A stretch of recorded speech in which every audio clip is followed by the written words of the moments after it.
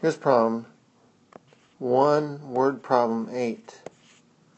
The standard exam page is 8.5 inches by 11 inches.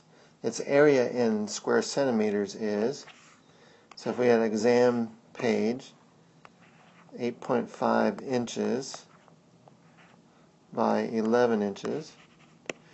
Well, for area of a rectangle, it's the sides multiplied together. So that's side length A times B, which in this case would be 11 inches times 8.5 inches, which is equal to 93.5 square inches. And that would be the area of this page, but we want it in square centimeters. So we're going to convert.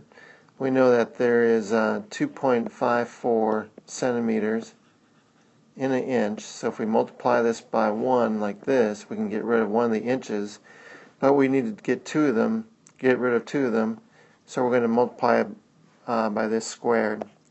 So we're going to have 93.5 times 2.54 squared, because the inches squared will cancel out here, and this will give us an answer in square centimeters.